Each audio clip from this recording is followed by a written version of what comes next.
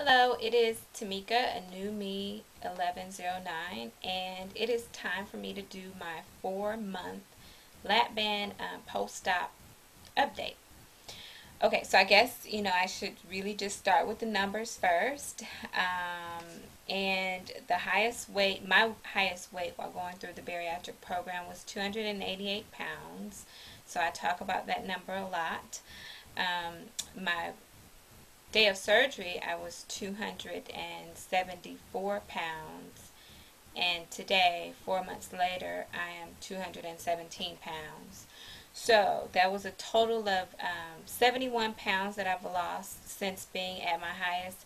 And when I just did the calculation and wrote that number down, it scared me because I'm like, 71 pounds.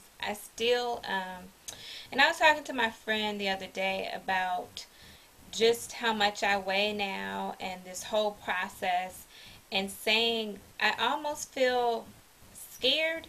And I don't know if scared is the right word, but of course, when I laid down on that gurney and was being wheeled into surgery, I knew that it meant, at that point, I knew that it meant on the other side of me waking up to this, I would be losing weight. But I don't know. I'll think about it a little bit more. Maybe my next video I'll try to elaborate on my thoughts. But it is weird. Maybe that's another word I can use.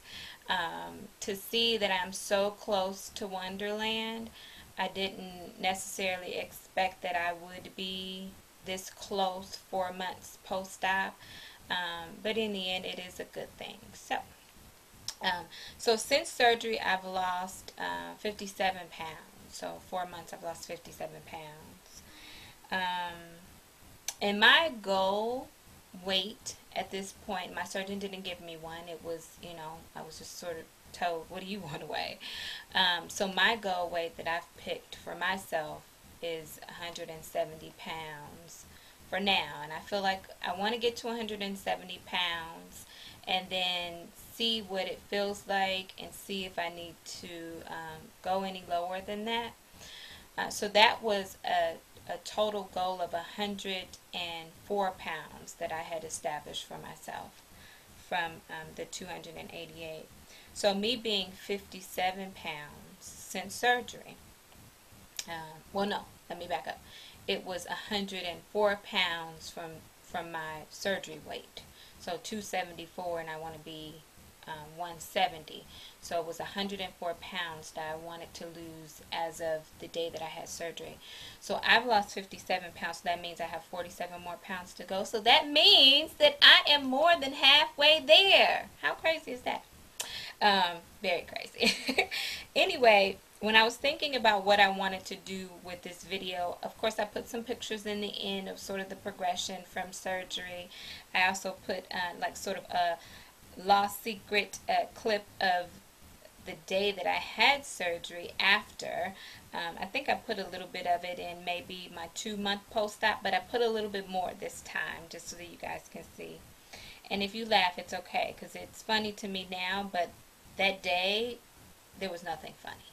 So, but then I thought what I wanted to do for this video is I want to talk about some non-scale victories. So talked about the pounds, and all of that is great, but I really like the other things that are going on in my life as a result of just losing weight and this whole journey in general. So I've been keeping sort of some notes in my BlackBerry, and one of the things that I have on there is I find that I'm able to reach further behind myself when I'm in the shower, when I'm like washing my back and stuff. And that's weird because I'm like, my hand actually reaches like all the way on the other side. So that's one.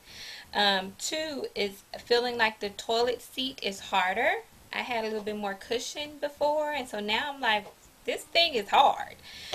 So that's number two. Number three is crossing my legs in the passenger seat. I did it sort of without even thinking yesterday. We went out and I just sort of crossed my legs, and I was like, I'm sitting here with my legs crossed. Without me saying, oh, let me pull my other leg over. The next thing is weighing less than all the guys in my life. How cool is that?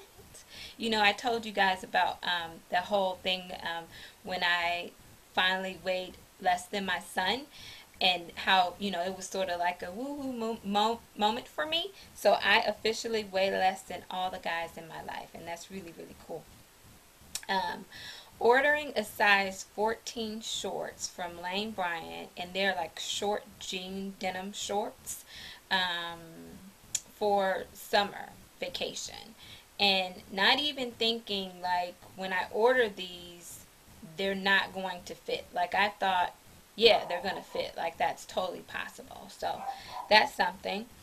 Next thing is not worrying about whether or not my belly will be on a table when I sit in a booth. So in a restaurant, I'm not worrying like, oh my gosh, is this booth going to be so tight? I was never at the point where I was like, I don't want to sit at a booth. I want to sit at a table because I'm too big for the booth. I still wanted to squeeze my butt in the booth. But now, you know, I have room and don't have to worry about that anymore. The next thing is having my 10-year-old wrap her arms around me and say, Mom, she was so excited. She's like, Mommy, my arms fit all the way around you. And I have some room sort of to overlap. That was really, really cool.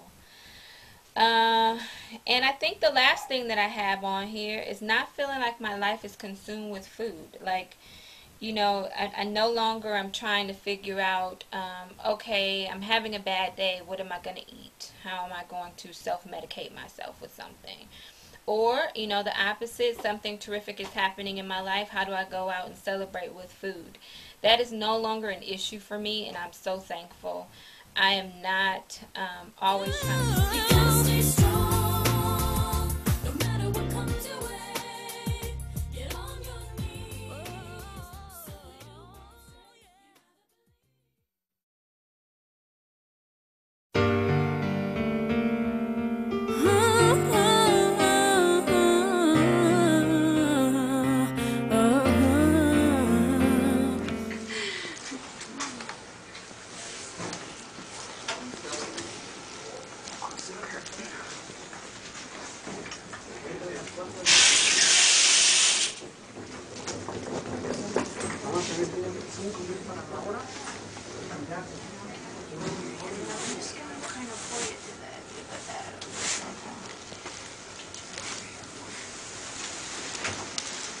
Oh.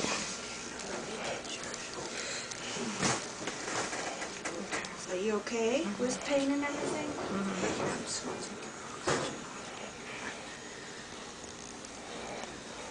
Okay. Do I help you? No, she's okay. I'm fine.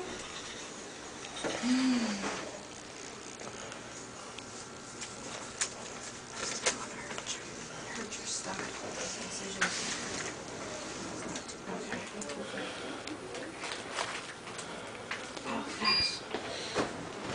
Oh, that's hard to get back in bed.